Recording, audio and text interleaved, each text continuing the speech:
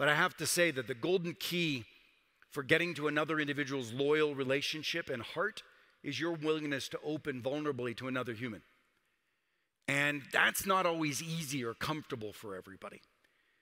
But for instance, when you're having a dinner party, it's one thing to pull a group of people together for dinner.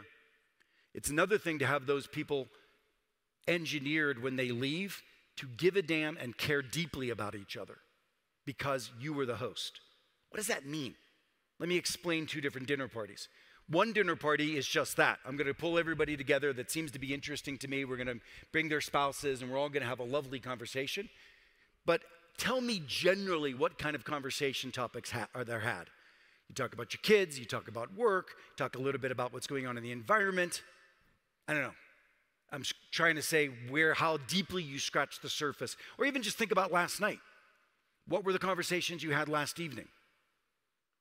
Now, if I were showing up at a dinner table and it was my desire to engineer a group of individuals giving a damn about each other, being a loyal community with and for each other, the conversation I would have is so simple. It's what I would call is opening the key to vulnerability with a simple, personal, professional check-in. A couple of weeks ago, I had a group of individuals out in Los Angeles. They were all either existing clients or prospective clients.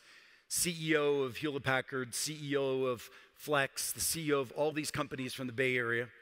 And I brought 2 or 3 individuals who were the leading thinkers in AI. Andrew Ng, who led the AI program at Google, etc. Now, they all thought they were coming for content. But any of those individuals could have gone online or gotten McKinsey or gotten anybody to show up in their desk to give them a cut on what the future of AI is. What I had the conversation at the table do was 2 things. I said, by the end of tonight, what we're going to talk about is where you're scared the most in terms of your capacity to effectively engineer your organizations with AI.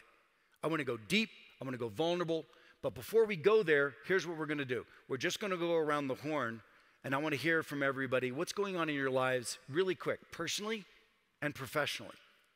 And then I started. I said, let me start. I'm going to start with my personal. Good news is on a personal relationship front, I fell in love during the pandemic. Thank God for Swipe Right. It's fantastic. And so that's really going well, but I've got 6 boys, all of them from foster care and adoption. And my youngest child is quite off the rails right now. And his engagement with our family is basically non-existent. We don't see him. And it's my prayer that someday he'll be coming back into our family as an engaged part of the family. But for violence and for anger and for a number of reasons, it's just not a safe place to go right now, and it eats me up all the time. So on a personal basis, that's what I'm struggling with.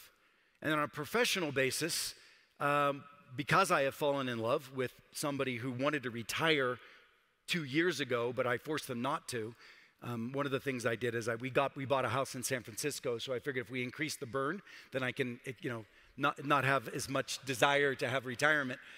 My partner is at Sequoia and was ready to check out. And I was like, you know what? I'm ready to keep going. And there's that distance. And so I hired somebody to take over as CEO of our company. And after a year and this economy, I realized that this wasn't the right person. And we parted ways. And that kills me because my entire future was engineered around being able to go 50% and spend a different way of living. And here I am, back to square one in many ways, and having to re-engineer a different type of company, and as the CEO again for the next sprint. And a little afraid because maybe my partner won't celebrate that and won't tolerate that. And what does that mean to my personal life and what matters most to me right now? So that was my personal professional check-in. Now, what you noticed was when I did that personal professional check-in, I led with vulnerability. I didn't say to everybody, hey, everybody, we're going to go around and we're going to be vulnerable, right? I just said, we're going to go around, we're going to get to know each other a little bit, we're going to do a personal professional check-in, and my personal professional check-in led with vulnerability. And by virtue of that, one person after another, personally and professionally, opened up. We heard about parents struggling with Alzheimer's. We heard about marriages that were struggling. We heard about in really difficult things that you would have never shared with your peers as CEOs of massive companies, of where you were struggling inside of the business. And interestingly enough, we barely ever got to the AI topic.